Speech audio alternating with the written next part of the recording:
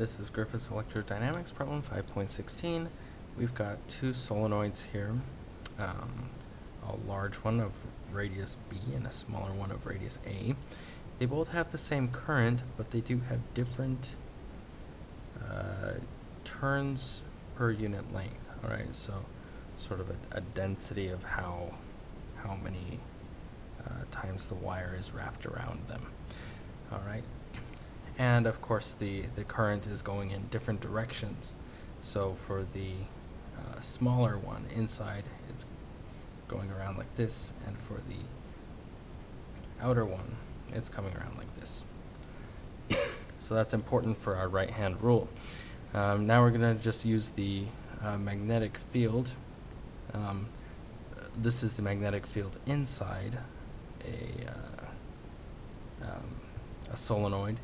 And I guess I have this written as z hat, so that would, using the right-hand rule, using this z hat, this would apply for the red one.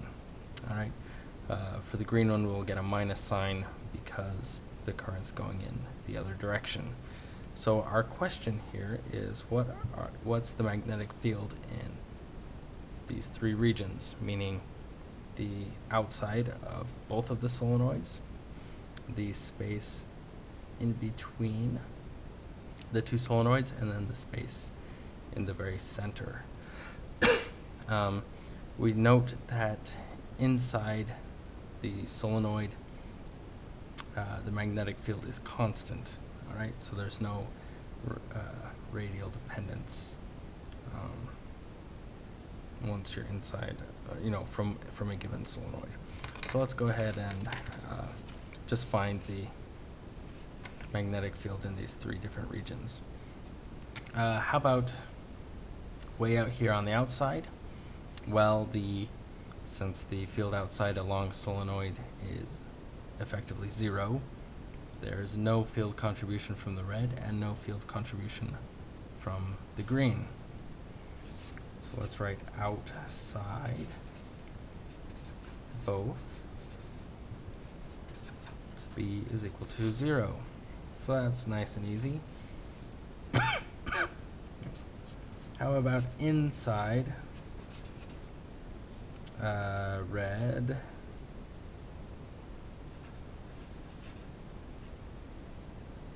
outside green? Okay, so inside red and outside green. The green one is still contributing 0 because we're outside of it. So all we have now is the red one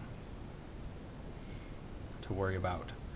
And by the right-hand rule, because the current is going around like this, the field will point this direction, which is the z hat direction. And since we're only inside the red solenoid, only the red N is going to matter. That is N2.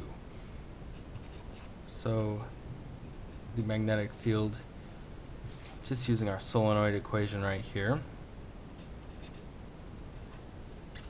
let's be a little bit fancy and put the N part in red.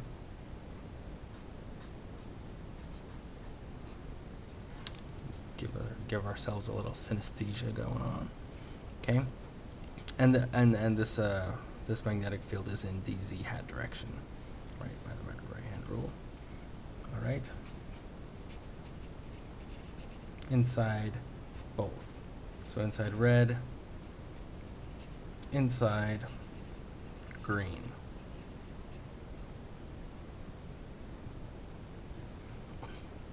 All right.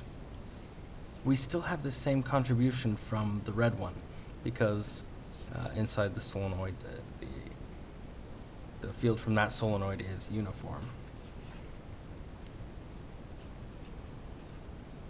Okay, so I'm just going to write out the exact same equation for that part. But then we have another component for the green one. This time, of course, the turns per unit length is different, and so that is reflected in this formula. And also, because the current is going in the other direction, the field is pointed the other way, so minus Z hat. So this can be written out if we bring out the mu naughts and the I.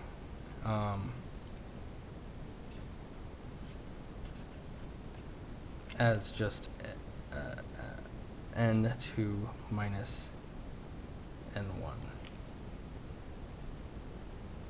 Alright, so here is the magnetic field for the space in the very middle, inside both of our solenoids.